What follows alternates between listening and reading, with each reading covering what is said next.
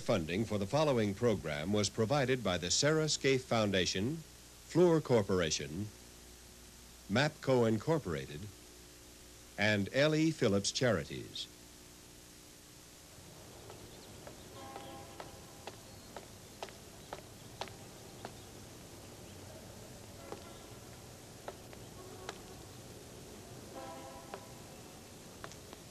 Oh, Mr. Freberg. Yes. I would not touch that if I were you. Oh? No. We never open that up here in Washington. Well, I was just going to, I see. Well, sorry.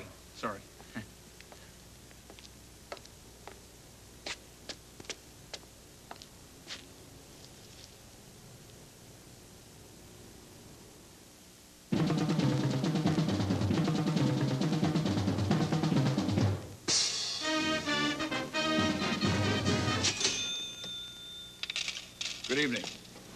I'm Stan Freberg. Welcome to the Federal Budget Review, or the $600 billion misunderstanding. Mr. Freberg. Yes? Now you've lost me. I beg your pardon? $600 billion?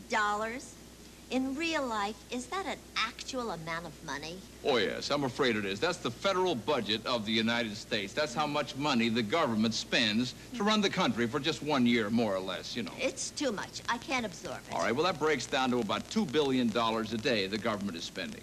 Too much? I still Can't absorb it. All right, take a look at this. At the Chamber of Commerce building in Washington, D.C. is a clock. This is some actual film of that clock. Every time the hand sweeps around, the government spends another $10,000. You're kidding. No, with every sweep of the hand, another $10,000 is spent. Day and night, 7 days a week, and it never stops. See? 10,000, 10,000, 10,000, 10,000. 10,000, 10,000, 10,000, 10,000, 10,000, 10,000, 10,000, 10,000, 10,000, 10,000, 10,000, 10,000. Oh, the federal budget, the wonderful, fanciful federal budget. Oh, how can the people in Washington judge it? They can't.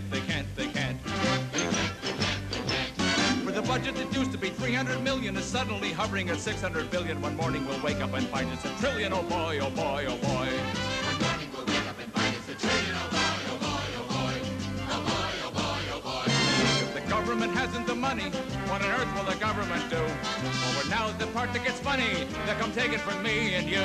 They'll come take it from me and you. The budget you see is the budget you've got. It may seem like an Alice in Wonderland plot, but the sooner you realize that it is not, the better off you'll be. With a budget that's built like a dinosaur, we should dump it just outside of Baltimore. With the feds at the jump, and we're stuck with this lump of a gift for you and me. If you hear that the budget is balanced, don't believe everything that you hear. The same people would probably tell you that the Easter Bunny is here. That the Easter Bunny is here. And the budget you see is the budget you've got. It may seem like an Alice in Wonderland plot, but the sooner you realize that it is not, the better off you'll be. With a budget that's built like a dinosaur, we should dump it just outside of Baltimore. But the feds are the jump, and we're stuck with this lump. But the feds are the jump, and we're stuck with this lump of a gift for you and me.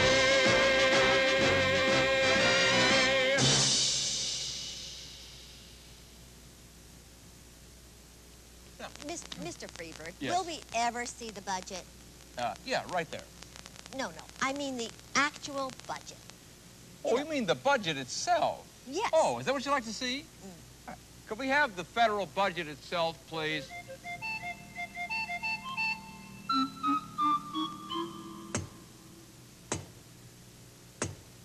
The federal budget of the United States of America.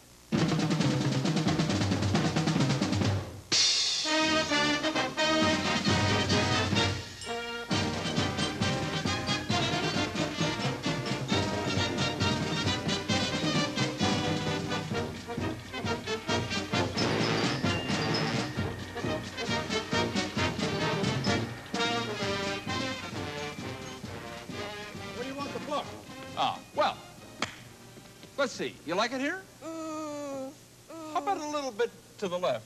I think I'd like to see it a little open. Open. Open. You want the book open? Oh. Let's see. I'll help you. No problem. Oh. Just a minute. What's going on here? Well, we were just trying to open the Well, don't you budget. think the United States government has procedures for this kind of thing? Well, could we see one of those procedures then? Yes, you may.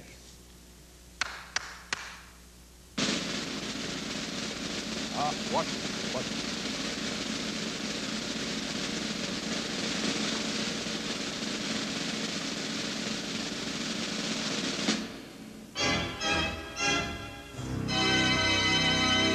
Nice elephant. Yes, but isn't that a little partisan?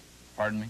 Well, the elephant's okay for some people, but what about the donkey? No problem. Can we see the donkey, please?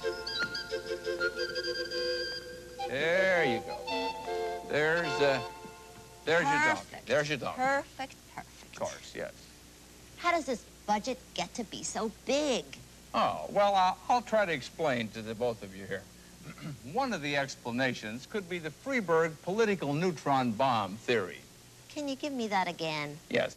The presidential election every 4 years is sort of like a political neutron bomb. It blows away the previous administration, but leaves the federal budget standing. You see? You follow that? Yeah.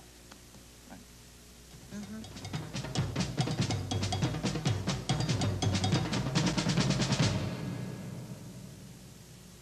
I'd like to just take this moment to give a big hand to the thousands of bureaucrats and all those nearly invisible bureaus and government agencies for helping to pad this into one of the great federal budgets of our time. Other budgets may come and go, but in the big budget hall of fame, this will be the one to beat. Oh, yeah. The Babe Ruth of budgets. The one that knocked America out of the park. Well, who gets the credit for the work that went into a spectacular budget like this, huh? Well, it was a team effort, believe me. Not just the people who did so much the waste parts of it, but, you know, those who asked for and got important government grants to fund things like a new $2.8 million building to be attached to the $8.9 million building already standing to house a wheelbarrow full of moon rocks. And then, of course, the now classic federal grant of well over $1 million to test whether fish get drunker from tequila or gin. Terrific. So I've written a special song about all this, and it was my good fortune to be able to get the lady who's going to sing it for you now. Direct from Broadway, ladies and gentlemen, Miss Millicent Martin.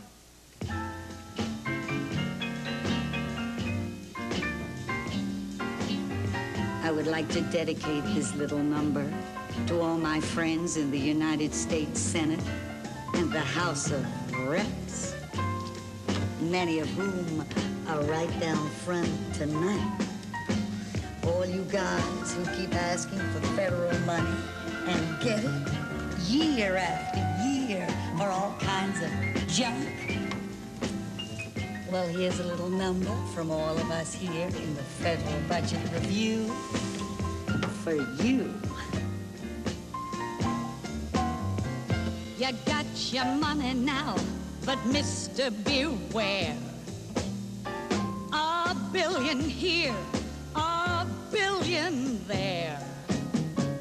Before you know it, you're talking real money. $2.8 million to get some lunar rocks stashed. $1 million more to get some mackerel smashed. Before you know it, you're talking real bucks. You think unless you're asking for money, you'll look like some kind of kook. And so you grab another $500 million for some